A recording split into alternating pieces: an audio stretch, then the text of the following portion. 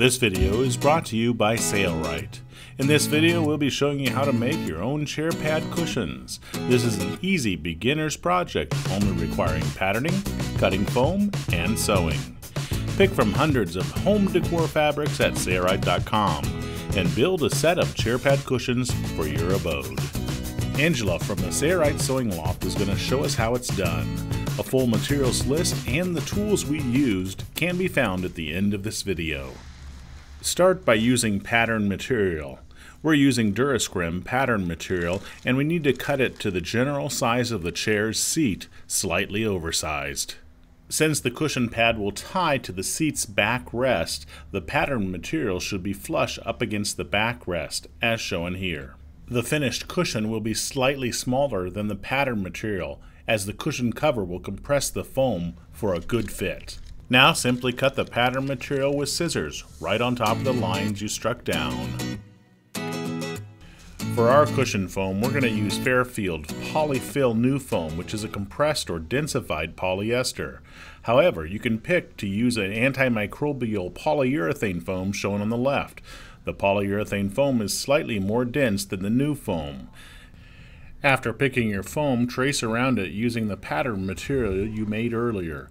The new foam can be cut with scissors. A foam cutter will not work on it. Often you will have to cut a thin layer at a time. We are using a 2-inch thickness of foam, so we are cutting the top half of the foam with scissors, and we will need to go back to cut the bottom half after this is done. If you pick a polyurethane foam, you can use a foam cutter or electric kitchen knife to cut it easily. This tutorial requires a 2-inch foam to be used. Anything thicker and the cushion cover will not fit following these principles. Now we need to cut a top plate and a bottom plate using our pattern onto the home decor fabric we picked from Sailrite.com. We will trace around the pattern placed on top of the fabric, but we will add about a 1/4 inch for seam allowance. So as you can see, we are tracing that distance around the pattern material. Sailrite suggests using a hot knife to cut most synthetic fabrics. This keeps the edges from unraveling as the knife seals the edges. You can sometimes use a wood burning tool or a soldering iron also. We are using the Sailrite Edge hot knife package. It heats up in a few seconds and cools down in about a minute. It is a great professional hot knife at an affordable price for any do-it-yourselfer. You can also use scissors, but expect a little unraveling of the fabric as you sew the assembly together. Angela will use this plate and line up any patterns in the fabric. She will trace around it, making a second plate of equal size. Then cut the second plate out. Now we have 2 plates, one for the top of the cushion and one for the bottom. We will now install decorative piping to one of the plates. Find the back side in the center location. Line up the decorative piping so you have a 1-inch tail going past the center location on the back side of the plate. The tape width of this decorative piping, available at Sailrite.com, is a 1/2 inch, and we accommodated for a 1/4 inch seam allowance. So we will sew the piping on the underside of the fabric so we can see the edge of the fabric plate and position it about a 1/4 inch away from the piping's tape edge. Start sewing at the center back location, leaving about 1 inch of piping unsewn and hanging past the center location. Do some reversing to lock the stitch in place. We are using the Sailrite Ultrafeed LS1 sewing machine, which has a large enough cording tunnel built into the standard foot to accommodate this 1/4 inch piping or cording. If you're using the Ultrafeed LSZ1 sewing machine, which is a blue machine, you will need to use the larger welting or cording foot sold separately at Sailrite.com. Or you could simply use a roping zipper foot and sew right next to the piping with it. Notice that Angela is carefully keeping the fabric about a 1/4 inch away from the piping's tape edge as she sews. The cording or piping is being fed into the tunnel of the standard foot on the Ultrafeed LS1 sewing machine.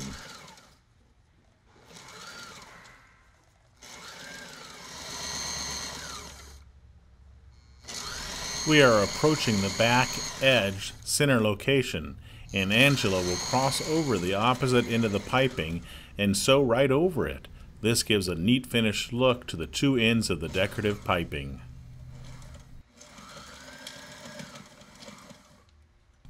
Let's take a close-up look at that location to see what it looks like. Trim off the excess piping with scissors. Join this plate up with the second plate so the outside surfaces are facing each other. Be sure corners are matched up before sewing.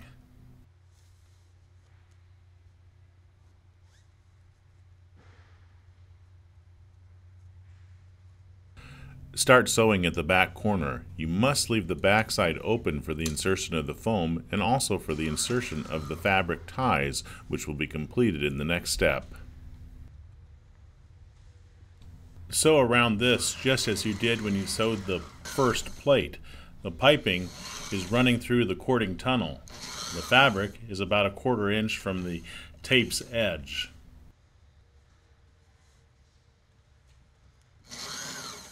Upon reaching the corner of the back edge, where the foam will be inserted into the cover, stop sewing about 1 inch past the turn and do some reversing.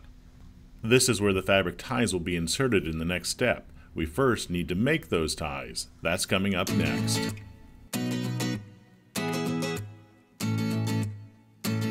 To make the fabric ties, we will cut 2 strips of fabric that are about 16 inches long and 2 inches wide. We are using the same fabric that the cushion cover was made from. We will cut it out with the Sailrite edge hot knife to help prevent the unraveling of the edges. You could use scissors, since all the edges will be hidden. Notice that we typically use a metal ruler on the underside when using the hot knife to prevent damage to the table below. You could also cut on top of glass.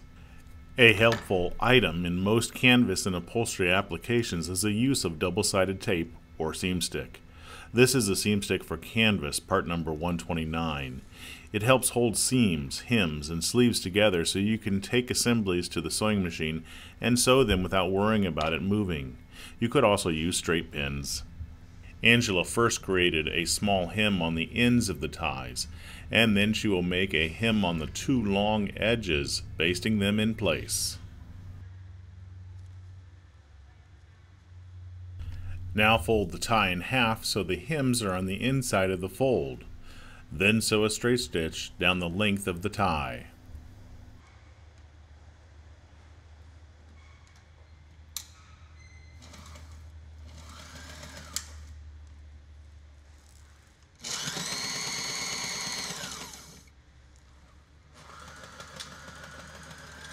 Fold the length of the tie in half. This makes a length of about 8 inches for the ties. Insert the tie inside the cushion cover. The cushion cover is wrong side out still. It should be positioned at each corner with the legs of the tie going inside the cover and the folded edge even with the edge of the cover fabric. Then sew it in place, reversing a few times to secure it well. Do not sew the back side of the cover closed yet. Do that to both of the fabric ties.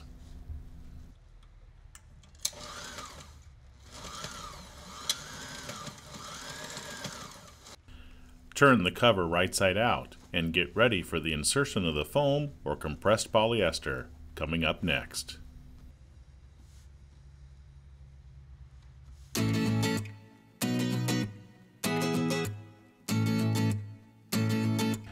We are using the new foam, which is a compressed or densified polyester. The technique for using the polyurethane foam is the same. Fold up the foam, making it easier to insert in the cover, and push it inside the cover. It will often look like the foam is too large to fit, but with a little effort, it should fit well. We want the cover to be slightly smaller than the foam for a good tight fit and for the best appearance. We're showing this in double time.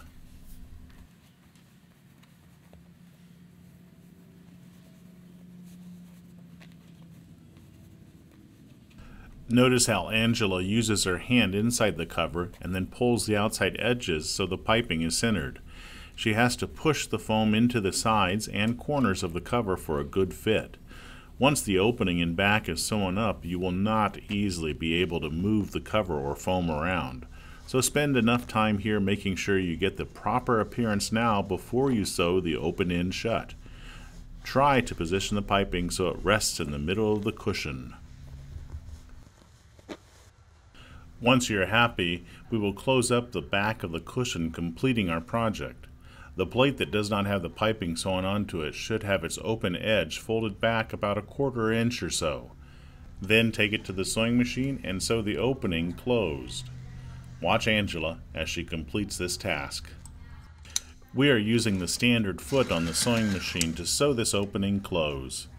However, if you want the stitch to be closer to the piping, you may want to insert a roping zipper foot on the sewing machine. See how she creates a nice hem to the fabric's raw edge? This gives a finished look to our cushion. The Sailrite Ultrafeed LS1 sewing machine walks easily over the decorative piping, even at the middle crossover position.